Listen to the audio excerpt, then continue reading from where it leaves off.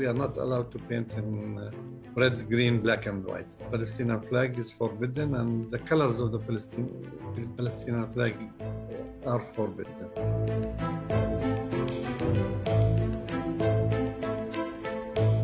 We had the meeting like with the big officer there in the police station in Ramallah.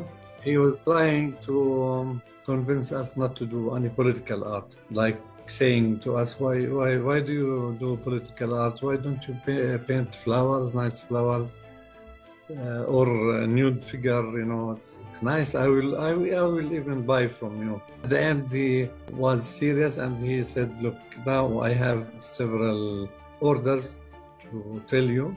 You are not allowed to make any exhibition in the West Bank and Gaza unless you take a permission from the censorship. I mean, you have to take the paintings to the military offices and they will stamp each painting that this is good or bad. So some asked him, well, if I paint a flower but with these colors, what will you do?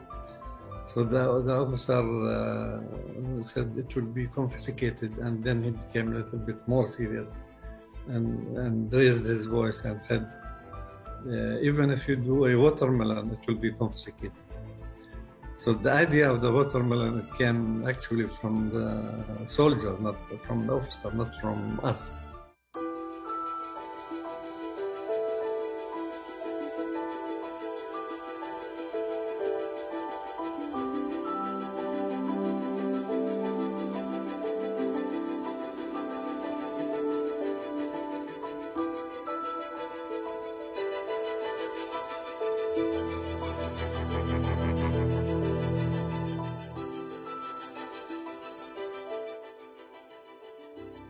When you deny the existence of the people, it's very easy to take their homes, to take their land, to throw them, to throw them out, to put them in prison.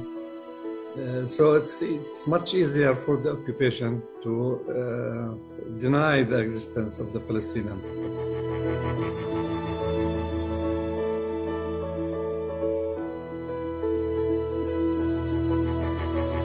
I'm doing my art for my people. The Palestinians are, so this is my audience. So I don't care if the Israelis don't like it. I don't care if the Americans don't like it, or the Europeans, because my audience like it.